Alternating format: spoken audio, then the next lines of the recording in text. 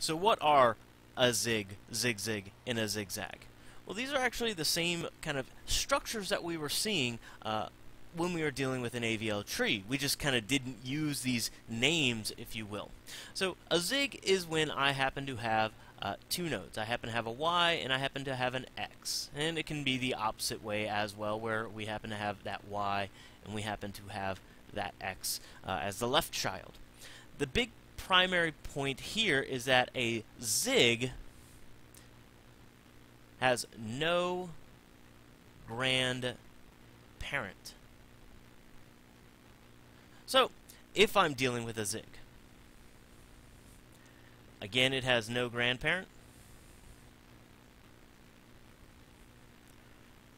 And once again, it's simply the Y and X in some order. So I don't have a Z.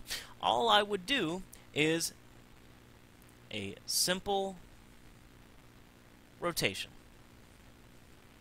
So for example, in our case here, I've just inserted 25. I want to move 25 to my root. Well, we happen to notice that this looks eerily similar to, say, this. And so I would do a left, or in this case, sorry, a right rotation. I already even have the arrow there. And so what we would see is this, again, as being a zig. This is the model. Since I'm doing a right rotation, I'm just effectively creating X being the new parent and Y becoming the new child.